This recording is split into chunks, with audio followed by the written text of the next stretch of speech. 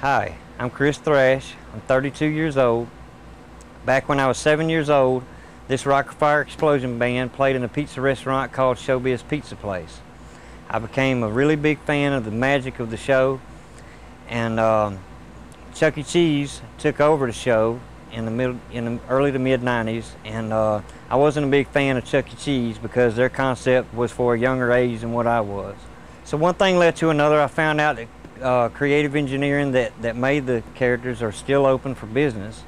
They had a few shows left, and after about a year, persuaded Aaron Fector, the owner of Creative Engineering, to sell me the show. And you know, here we are now. When I first got the show was really for me. I wanted it where Showbiz Pizza Place could never be took away from me again, because it was always going to be mine. And that was all I was really interested in. And when I started making my own shows and putting them on YouTube, it was just something for fun, you know. Let the other fans that was already a fan of the Rock-afire, let them see them, you know, and give their opinion. Next thing I know is it's blowing up. Everybody's interested in it. Had no idea. There's been a lot of rumors that, you know, that the audio tells one thing to do. You know, like the toys you see in the store, the audio comes on and start moving. That is nothing like that. These characters will not move until you tell it to. There's a computer-based program that I have. It's not something you can buy in a store. It was created by some of us fans exclusively to program animatronic characters, and you do each and every movement.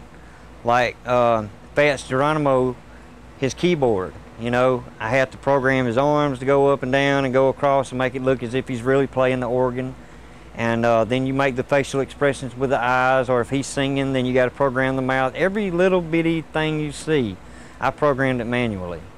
And it saves it, and you go back and back and back. Most of the time you have to do almost 100 takes before you're done. I don't know where I'm going with any of this. You know, I bought the show just for me to have it. I never realized in my wildest dreams that they would be doing a documentary film. I never realized that y'all would be here today. Never crossed my mind. So I'm just riding and see where it goes. You know, let it take me where it wants to.